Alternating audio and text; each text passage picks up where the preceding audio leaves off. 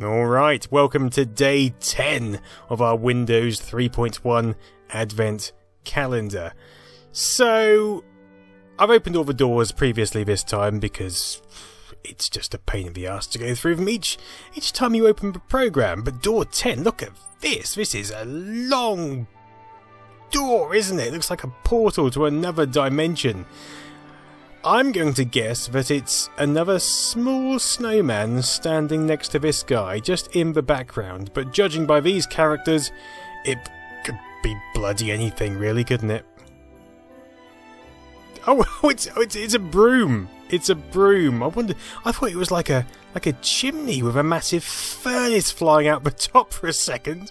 Maybe some underground elves have got some sort of industrial factory on the go. I mean, that would make sense. That could be where all the Christmas presents come from. But no, it's a broom, which is kind of just behind this snowman.